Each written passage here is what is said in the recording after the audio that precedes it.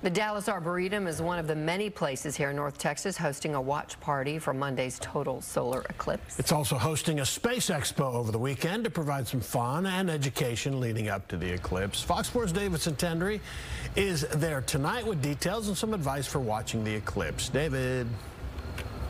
Yeah, NASA is going to have astronauts and scientists in town this weekend and for the eclipse, and just like everyone else, they are hoping to escape that potential cloud cover.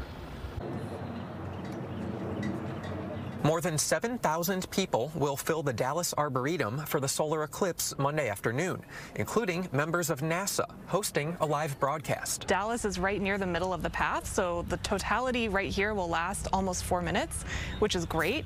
And Texas, on average, has pretty clear skies in April compared to other places along the path, so we're really hopeful that we'll get a clear view of the eclipse. Still, cloud cover is in the forecast, so we're asking NASA scientists what to expect if there's coverage, and how useful are your eclipse glasses? Yeah, if it's too cloudy for you to see the sun, then unfortunately the eclipse glasses won't help. So if it is cloudy, they won't help you, focus your picture of the eclipse or anything like that. If clouds are high and thin enough to see the sun, however, you'll need those eclipse glasses when looking up. So you are not only getting a really once-in-a-lifetime celestial event experience, you are getting some of the most world-renowned scientists in the country here in the Dallas Arboretum, as well as a beautiful landscape. NASA scientists will lead educational opportunities for people at the Arboretum this weekend and through Monday.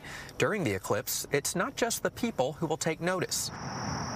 It's the animals and plants. What'll happen is plants will actually quit photosynthesizing. Plants should return to normal, however, after those 4 minutes. For now, people are hoping for clear skies. If that's not the case, NASA says there's some science which shows the eclipse could clear a path. Eclipses actually can have an effect on the clouds, so depending on the type of clouds and the level they're at, sometimes the temperature difference created by the eclipse can clear some of those clouds out. And while NASA is staking Dallas as a watch spot, it has teams in many areas collecting data to better understand the sun. So we have instruments on planes, we have instruments on rockets, and we have instruments on the ground that will be studying the corona and Earth's atmosphere to understand what goes on in that region and how the sun is active and how it affects Earth.